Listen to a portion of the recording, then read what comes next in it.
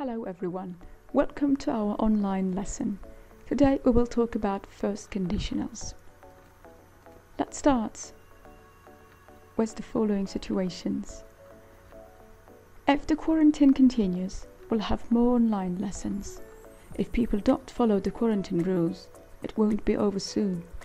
If the pandemic stops, we'll be back to school. So if we look at this situation, are we talking about present or future here? What do you think? Right, you are. We're talking about future. Is it possible that this will happen in the future? Yes, it is possible. How probable is the if part? So what's your idea? It's 50-50. And what about will part or the second part? How certain is it? Yes, it's 100%. So, to sum up, we use the first conditional to talk about possible situations and probable results of actions. So, in the following sentence, if the quarantine ends, we'll have a lesson in the schoolyard. If the quarantine ends as a possible situation, we'll have a lesson in the schoolyard is a probable result. Now, let's try to say first conditionals correctly. Very often in everyday English, you will hear, instead of we will, short form of it, will.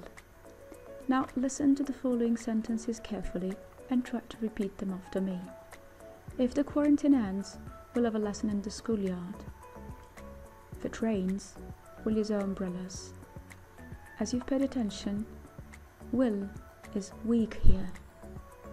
Unlike the following sentence, if it rains, we won't have a picnic there. The negative form of will is stressed and is strong in the sentence.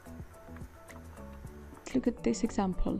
If we inform people, we'll save time and resources.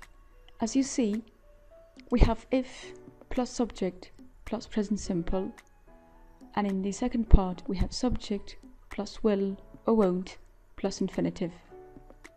Now let's have a look at the following sentences. Sentence A, if everyone joins the stay home campaign, it'll make a big difference. And sentence B, it'll make a big difference if everyone joins the stay home campaign.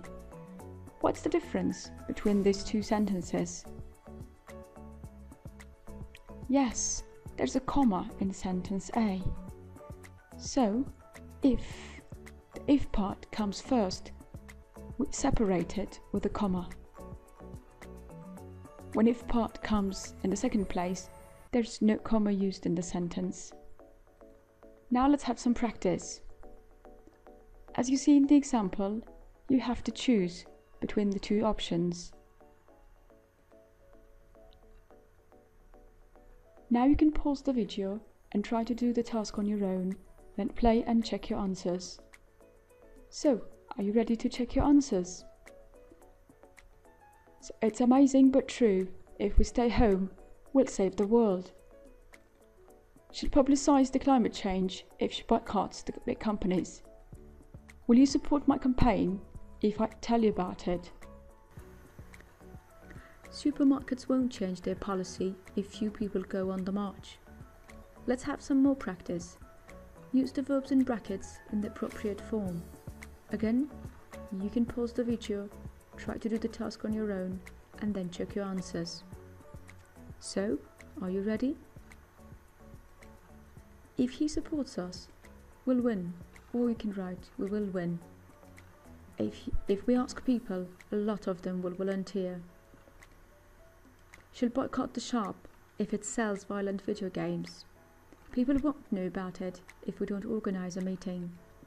If you ban cars from the town centre, the shopkeepers won't be happy, but the air will get cleaner. That was all for our online lesson. See you at the next one.